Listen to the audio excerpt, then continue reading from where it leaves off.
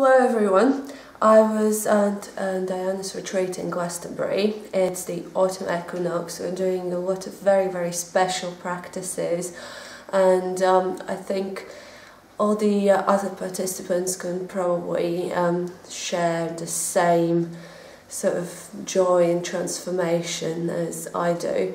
We're really happy to be here. The energy is amazing. This is a very powerful place as well, and a powerful time of the year, and you can already feel some sort of transformation in the energy with everything that we've done. So I'm really happy I was here, and I'll certainly come again next time.